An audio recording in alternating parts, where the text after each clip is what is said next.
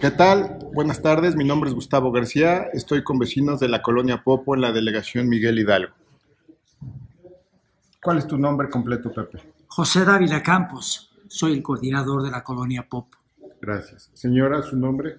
Señora Virginia Graciela Ortega Nájera, con el comedor comunitario del gobierno del Distrito Federal. Bien. Pepe, platícanos, ¿qué fue lo que sucedió el otro día cuando vino el City Manager de la delegación Miguel Hidalgo aquí a tu colonia? Yo estaba distraído aquí en la casa y de repente me di cuenta que había mucha gente y que querían cortar con soplete, trajeron una camioneta con el soplete y los tanques de acetileno para cortar el tubo que tiene una cadena que se pone los domingos por el tianguis. ¿Quién puso ese tubo, Pepe? Lo pusieron los vecinos de la calle Poniente 119 hace 5 años. ¿Por qué lo pusieron? Porque los domingos se meten los camiones desde las 3 de la mañana, camiones del tianguis, y los dejan a media calle. Entonces los vecinos en sus entradas y salidas no pueden salir ni entrar, y lógicamente me vienen a ver a mí como coordinador, y ahí tengo que ir a buscar al tianguis, a los dueños de las camionetas para que las quiten. ¿Tú fuiste elegido como coordinador de esta colonia? Por 340 votos. Eres coordinador interno de la colonia Popo. Así es. Elegido por votación democrática. Así es. Bien, ¿y qué problemas, déjame preguntar a tu esposa, qué problemas recuerda usted que haya habido por ese problema de que los camiones se metían en esa calle, señora? La ambulancia nunca podía entrar y vino también Protección Civil. Hizo un estudio y tengo el papel, porque también fui coordinadora de la colonia Popo. Entonces dijeron que este tianguis era una bomba de tiempo. Entonces los vecinos, como hubo 2 muertos de infarto, 2 señores mayores, nunca entró la ambulancia. ¿En dónde hubo esos infartos y esos fallecimientos? En Poniente 117 y Poniente 117A.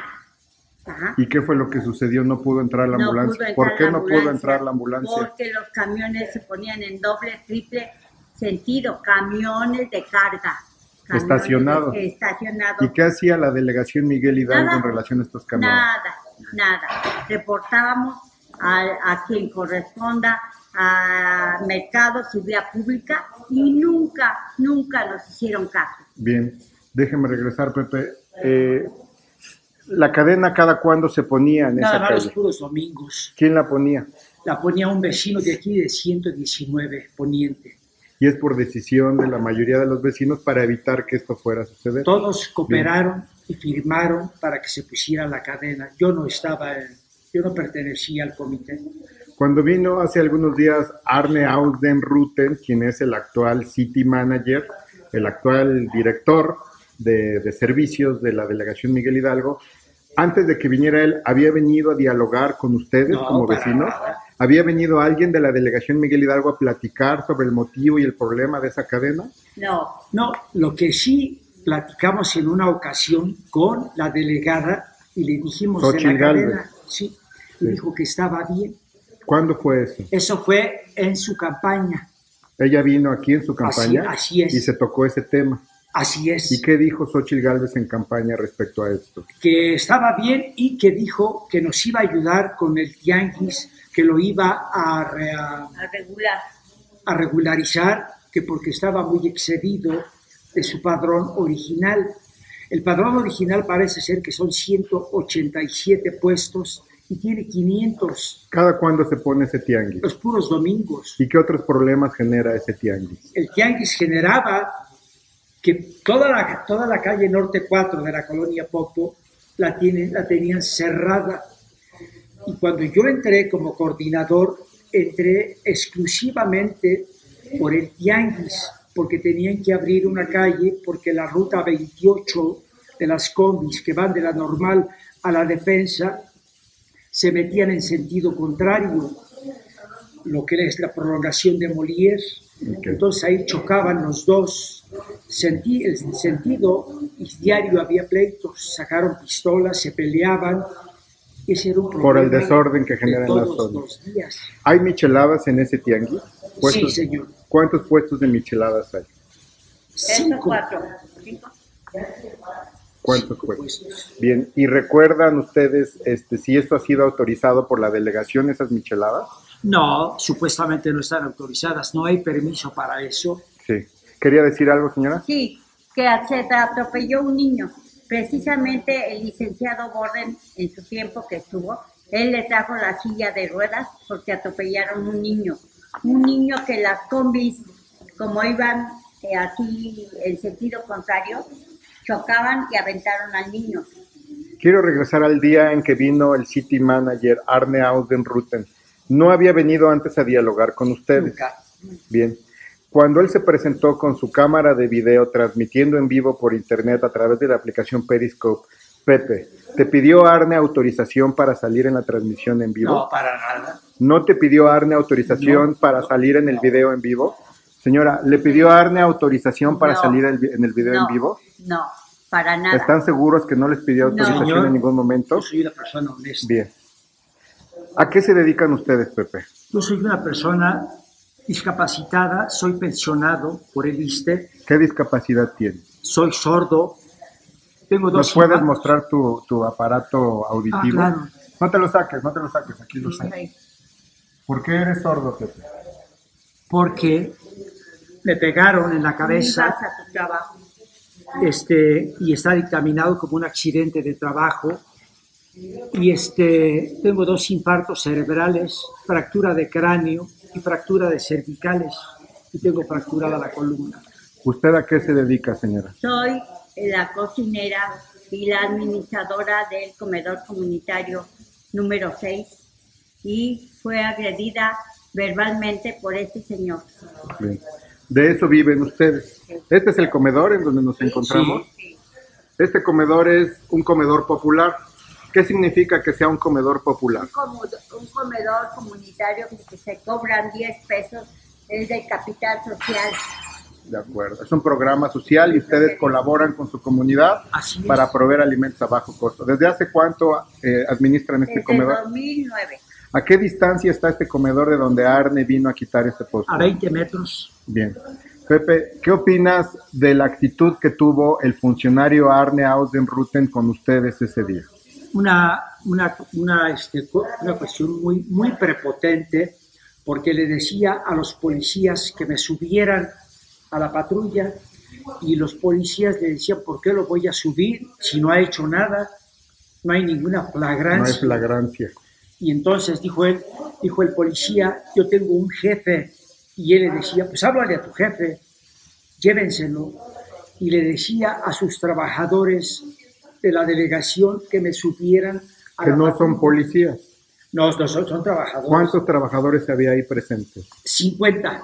¿Te sentiste amenazado? Claro. ¿Por qué? Traía gente golpeadora y les dijeron que se pusieran alrededor del poste para que yo no me opusiera, para que lo cortaran. ¿Tú crees que el trato que tuvo Arne Aus en Ruthen contigo fue el de un funcionario? No, fue el de un patán, ¿Por qué?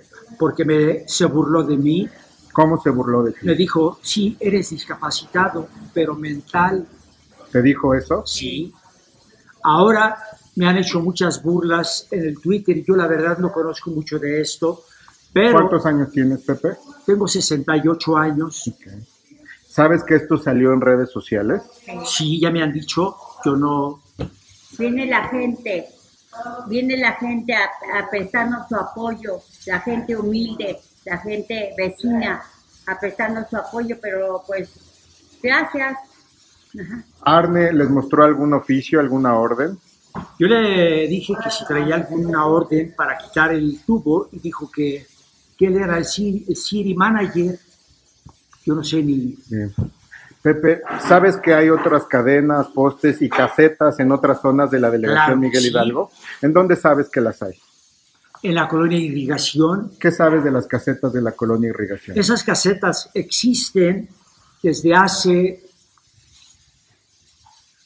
más de 15 años, porque yo trabajé en General Motors y los vecinos de irrigación se molestaban porque por ahí llegaban los trailers a descargar y hacían mucho ruido, y desde entonces se quedaron y siguen todavía ahí. Sabes que recientemente Xóchitl Gálvez, después de que fueron retiradas algunas casetas, aceptó reconstruirlas con presupuesto de la delegación y ofreció una disculpa Así pública. Es. Inclusive hay concreto encima del pasto, o sea, de las áreas verdes. ¿Qué opinas de que Arne no retire esas casetas y sí venga a retirar un poste aquí a la colonia no es Popo? Justo, porque con las colonias más pobres se ensañan, y con la colonia de irrigación a lo mejor es una colonia de clase media alta y no les hace nada. Pepe, ¿sabes que Xóchitl Gálvez vive en la delegación Miguel Hidalgo? Claro.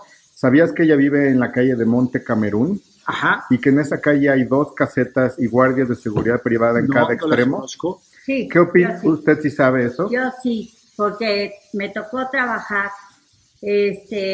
cuando estuve en participación ciudadana de la Miguel Hidalgo, me tocó la región 5 y sí está así como usted dice, con las casetas, con el que no hay paso. ¿Qué opinan de que las calles en las que vive Xóchitl Gálvez tengan casetas, no cadenas ni postes, casetas con seguridad privada y cámaras? Pues que no se vale, pues somos todos. Cuando nos quitaron el agua, yo le mandé un video que alguien me hizo el favor de tomarlo, diciéndole que por qué no nos mandaban agua a nosotros, que si nosotros somos ciudadanos de tercera o de cuarta y a ellos no les falta el agua, y a nosotros tuvimos 3 días sin agua y nos engañaron que venía una pipa y no, nunca llegó. Pepe, ¿qué te han dicho los que te comentan que apareces en redes sociales? Pues nada más se ríen y a mí me da mucha tristeza porque yo tengo 2 hijas que no viven en México y viven en España, una y otra vive en Estados Unidos, y me da mucha tristeza porque mis hijas seguramente ya vieron esto y ni siquiera me han hablado. Seguramente les da pena o no sé qué está pasando. Se están burlando de la familia. ¿Qué opina usted, señora, de que aparecen en redes sociales? Pues sí, ¿Qué les han dicho? La gente nos apoya y nos dice que vamos a ir a la delegación, pero la gente también se burla, la gente que no le pareció que entrar a la ruta 28, a su calle, hay gente molesta, claro que nos echan tierra, del árbol caído quieren hacer más leña. Entonces, mis hijas, lo que me importa es mi suegra, mi madre, que son adultos de 80 y de 90 y tantos años, mi suegra, que ya está enferma porque veo a su hijo cómo lo estaban tratando, porque ahí mismo, enfrente de la casa de mi suegra, ahí fue todo el acontecimiento, y lleno de policías, como si te tratara de un delincuente. ¿Qué afectación física te causó este incidente, Pepe? La verdad, ese mismo día me fui al hospital.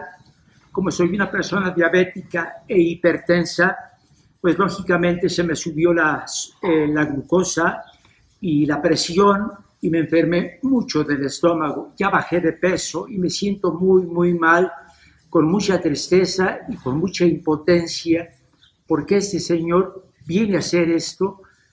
¿Y por qué se burló de mí? Que soy un discapacitado. No puede hacer eso, no debe hacer eso. O sea, eso es una injusticia. Eso no es de una persona que tenga un puesto. Yo le dije, ustedes son servidores públicos. Ustedes se supone que trabajan para nosotros. Nosotros somos los patrones.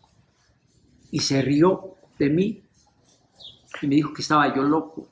¿Te remitieron al juez cívico, Pepe? No, Okay. No, porque no me dejé subir. ¿Se ha comunicado la jefa delegacional contigo? No, para nada. ¿Se ha comunicado alguien de la Comisión de Derechos Humanos Nadie. contigo? ¿De la Comisión para Prevenir la Discriminación contigo? Nadie. ¿Estás interesado en presentar una queja que sí. ante la Comisión de Derechos Humanos del DF?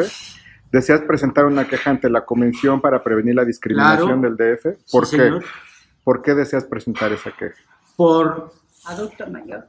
Por este abuso de autoridad, prepotencia y no es justo que se burle de una persona de la tercera edad, discapacitado, y que me haya filmado y sacado en las redes sociales. Yo no lo conozco la ley, pero sé que está prohibido. ¿Diste tu autorización para ello? Ajá, y no la di. ¿No diste autorización para ello? Bien. Pepe, quisiera concluir este mensaje preguntándoles, ¿qué llamado le hacen a la jefa delegacional y a los vecinos de Miguel Hidalgo aprendiendo de esta experiencia que ha sido muy difícil para ustedes? Yo pido a la delegada que por favor tome cartas en el asunto y que ya ponga en su lugar a este señor, porque no es la primera vez que pasa esto. Yo he oído por comentarios que ya son muchas veces. Quiero comentar una cosa. Él quería a fuerzas que me subieran a la patrulla y los patrulleros me jalaron, y lo digo porque soy una persona honesta, y me dijeron, tuvieron mucho tiempo para darle en la madre a este payaso. Así me dijeron, ya nos tiene hasta la madre, nada más nos está embarcando. Los patrulleros de seguridad pública. Así, señor. ¿Por qué? Porque se está confrontando el patrullero con la comunidad a la que protege. Se está confrontando inclusive a los mismos vecinos. Sí. ¿Algún otro mensaje para vecinos o para la jefa delegacional, señora? Sí, señora Xochitl, este señor es un prepotente, quiere venir a México. Usted dice que defiende a los indígenas, a los mexicanos. Este señor es un extranjero. Y viene como Hitler, como a tratarnos como sus esclavos. No somos esclavos, somos mexicanos. Por favor, un último comentario. En la campaña vino el señor Arne a pedirnos su voto, diciéndonos que no votáramos por la señora Xochitl, por el ingeniero Xochitl, que porque ella era una secuestradora y era una corrupta. Eso es lo que nos dijo a nosotros aquí en Poniente 119, para que lo sepa la delegada. Él fue candidato a jefe delegacional. Él era candidato y compitió con Xochitl Gálvez y después se incorporó a su gobierno. Así es, señor. Pepe, para concluir, ¿qué mensaje le puedes dar a los jóvenes que ven las redes sociales fuera de la Miguel Hidalgo, fuera de la Ciudad de México y que solamente ven en ese video que se te acusa de violar la ley? Gracias por darme esta oportunidad de dirigirme a estas personas con mucho gusto, que no se crean de lo que dicen. Todo lo que está saliendo es una difamación, porque él pone lo que él quiere. Yo no tengo la oportunidad de poner algo, porque yo no tengo dinero para hacerlo. Y en los periódicos dicen muchas cosas que no son ciertas. No es cierto lo que están diciendo.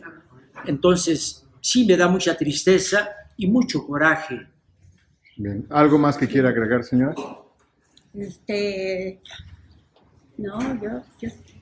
Bueno. Por favor, que no se discrimine a mi esposo. Mi esposo, como me dice, así nos llevamos, como él me dice, como doña Xochitl puede decir a la chingada, también yo puedo decir, mi esposo puede decir, así nos llevamos, porque él me acusa a mi esposo de maltrato familiar por la grosería, ajá. Pero así como la señora en la televisión dice groserías, así decimos los dos.